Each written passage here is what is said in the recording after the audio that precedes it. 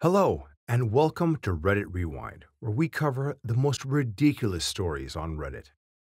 Today, our first story is titled, Karen Tries to Withhold Benefits and Doesn't Like the Consequences. I used to have a veteran's disability pension, a VDP, for a hearing defect. It's now merged with my state pension. It was small and back home was paid annually.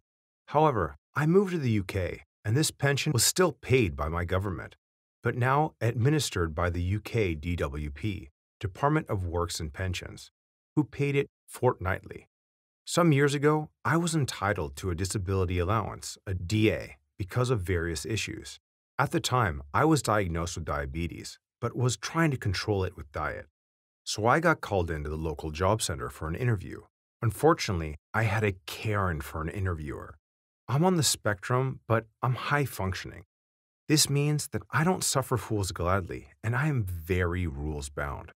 Firstly, she questions why I haven't declared the VDP as part of my earnings. I had, but it was in another part of the form. Then she said that I couldn't have diabetes because I wasn't taking any medicine, and as I was telling Porky's, she would not allow my claim.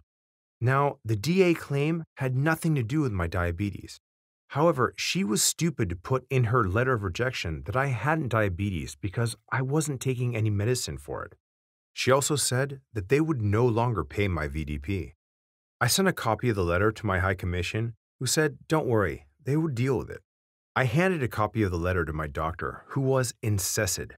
She complained to the DWP, asking about Karen's medical qualifications. So I got asked to have another interview about 1 p.m. on a certain day with the Karen. I said that I couldn't guarantee to attend on this day as I had another appointment that morning. The message back from the Karen was if I didn't attend, my claim would be refused. So going with the flow, I said I would try to attend, but I might be a little late. So I have my morning appointment, go home, change, and toddle off to the job center. I get there on the dot of 1 p.m. only to find that the Karen has booked an interview room on the first floor, instead of the ground floor. There's no lift. To cut a long story short, it took me nearly 15 minutes to haul my sorry ass up those stairs, and in the end being helped by this guy in a suit who asked why I was trying to get to the first floor. I told him that I had an interview and that the Karen who was seeing me chose the room. So I get to the room and the Karen says, "You are late, and I am refusing your claim unless you have a very good reason." So I said to her, well, my day has been interesting. You were warned that I had an appointment this morning, and because of it, I might be late. Karen, I want you to tell me about this appointment and exactly what happened to make you late. Me, I turned up to the appointment this morning, took my clothes off, and then had two nice ladies slather my meat and two veg with lube. They then proceeded to do things to said meat and two veg. They then got me to lie down on my side facing the wall, and one of them proceeded to stick her fingers up my butt. Karen, how dare you talk such filth in front of me? Your case is closed. Suit, who was listening out of sight. Excuse me, Karen, but you did ask him to tell you about his appointment and exactly what happened to make him late. Suit to me. How did your prostate examination go? Me. More tests, unfortunately. Suit. And was that the reason why you were late? Me. No, the stupid bitch was being vindictive and interviewed me on this floor instead of the ground floor. She knew my claim was because I had breathing problems and couldn't climb stairs. I think she would have claimed that as I made it to the first floor, I was lying and refused the claim. Suit. I think you're right. Suit to Karen. You will prove this DLA claim as I had to help him up the stairs, and based on my observations, he qualifies. And you and your manager will report to me tomorrow at 9 a.m. in my office to explain your actions. If you are late, you will be terminated. Karen, very white-faced. Yes, sir. Turns out, he was an area director that the DWP had sent to investigate the high level of complaints about that job center. It also turns out that a complaint from a high commissioner about a breaching of an international agreement is a big deal for the DWP. Who knew?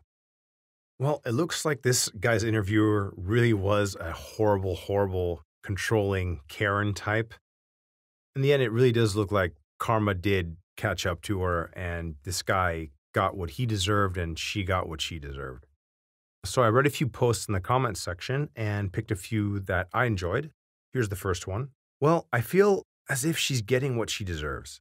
She had no right to tell you didn't have diabetes when she had no medical training. Then, on top of that, to put the meeting on the first floor where she knew you were going to struggle because of your health issues, just so she can try and deny your claim, what a despicable, hateful woman. And then another comment on top of that one. I hope her disciplinary meeting is on the 99th floor. And another comment, without a lift. That's important.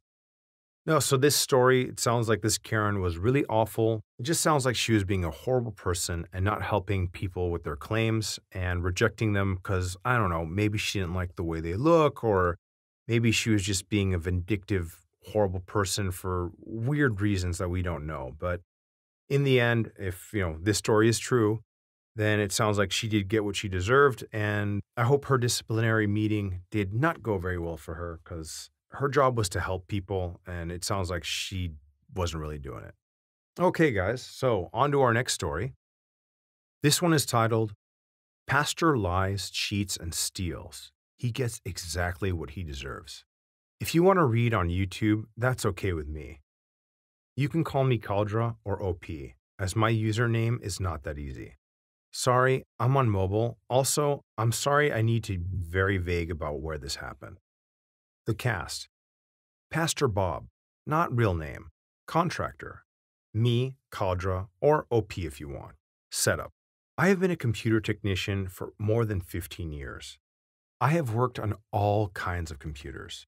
Everything from tiny point-of-sale computers to large rack server computers. I had been attending a new-to-me church. I was trying to date a woman there. This church was her idea. That relationship crashed and burned, but that's a different story. Now we can start. It was about 5 years ago. I had just sat through a long sermon about generosity and giving to those who need help. At the end of the sermon, Pastor Bob asked for an additional donation because the church's roof needed repairs, and it would cost 20,000 US dollars. That's right, 20,000 freedom dollars for a new roof. After the service, I'm talking to my date. Pastor Bob walks over to me. I said hi, and he introduced himself. We talked a bit. Pastor Bob asks what I do for a living. I tell him I'm a computer tech with a shop. As I'm telling him, I have a feeling he already knows what I do. Pastor Bob asked me to have a look at his laptop. It's being very slow, so I agree. I turn the laptop on and I hear a clicking noise. This clues me in it's probably the hard drive, but I can still access the data. This is a good thing because it means I can probably recover the data.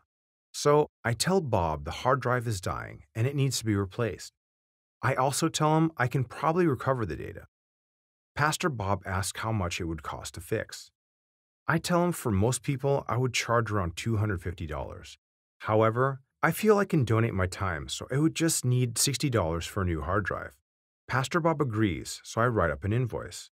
New hard drive, $60. Labor, 0. Data recovery, 0. And 2 to 4 days for repair. Pastor Bob signed the invoice. Thus, I take the laptop to my shop. I open the laptop. HP, why do you use so many screws and clips? I get the hard drive out and connect it to my recovery rig. I set up the recovery to clone the data to a new hard drive, but not the new one for the laptop, a high-end storage drive. I go home after locking up the shop. Next day, Monday, I open the shop and check the recovery rig. It's working, but will take at least 10 more hours. So I start work on the other ticket. Then, at closing time, I lock up and go home.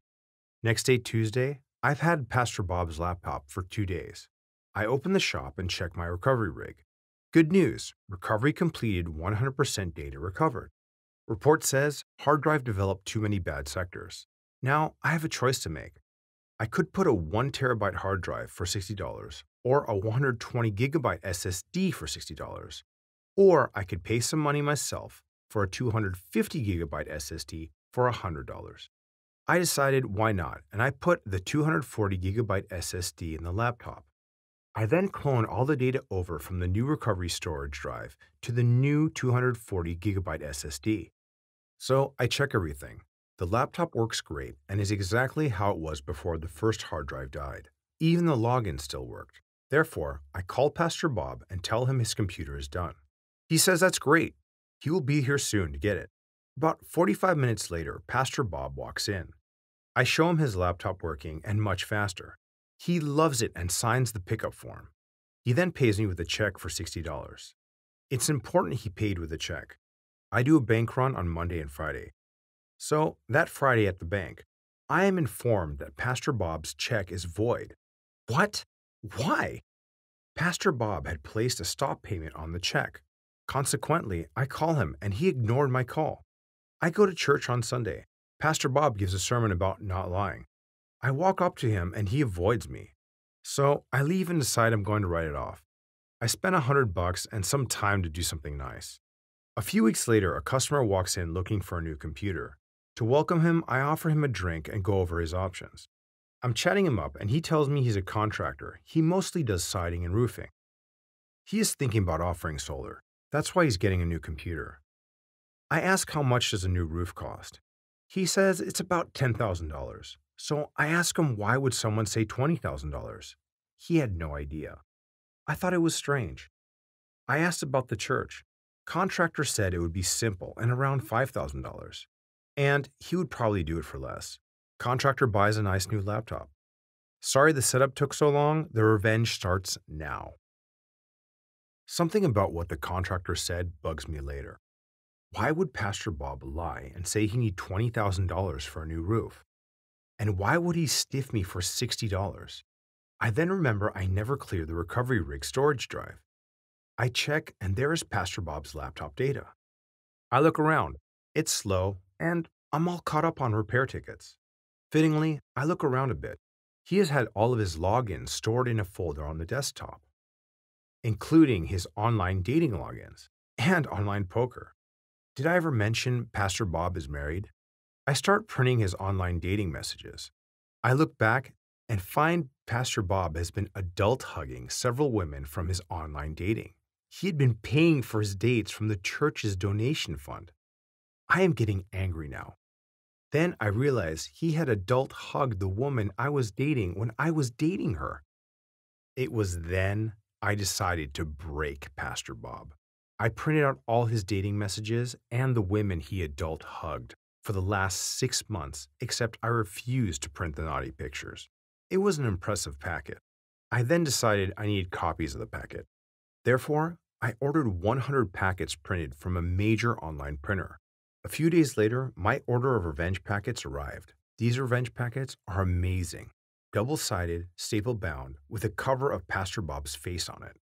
Now the conclusion, and I think it's worth it. This church had a calendar of what the sermon might be about.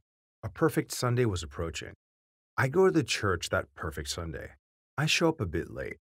Everyone is in the church, so I put a revenge packet on each car.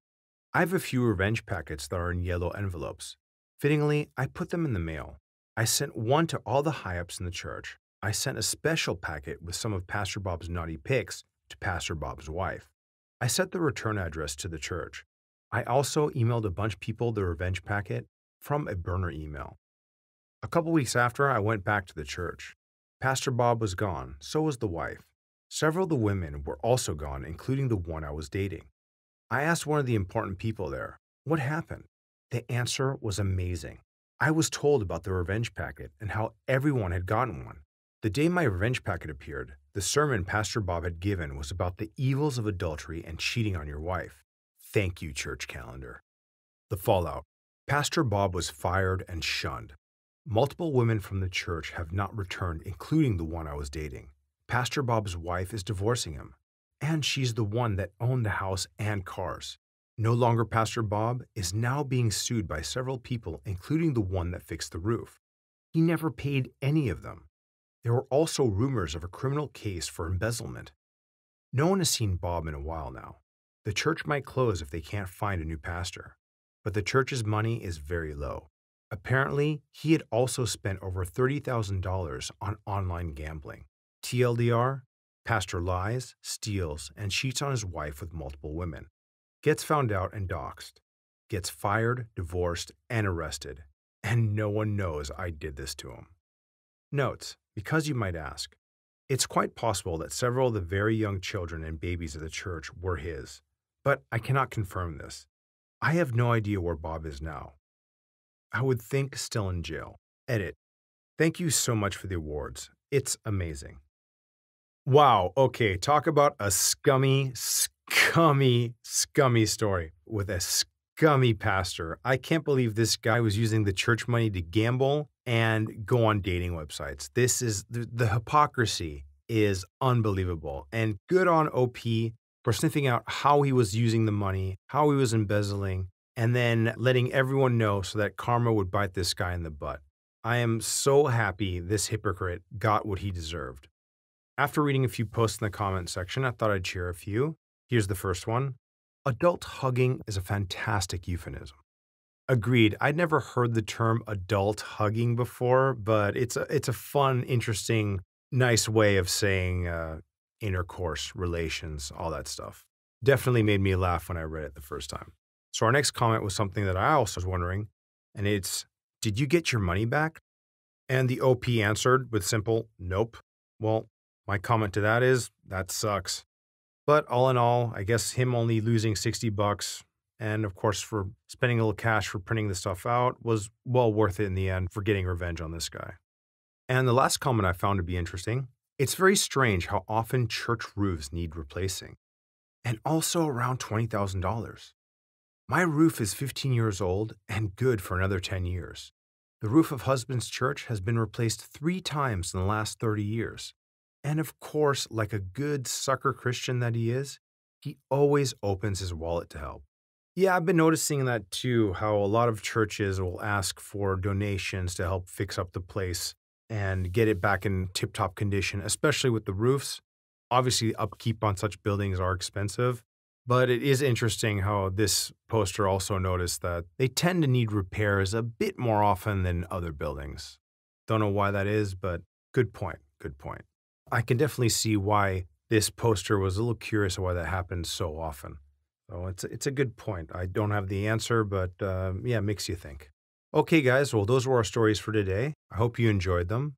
Please tell us what you think in the comments down below, and don't forget to like and subscribe. Till next time.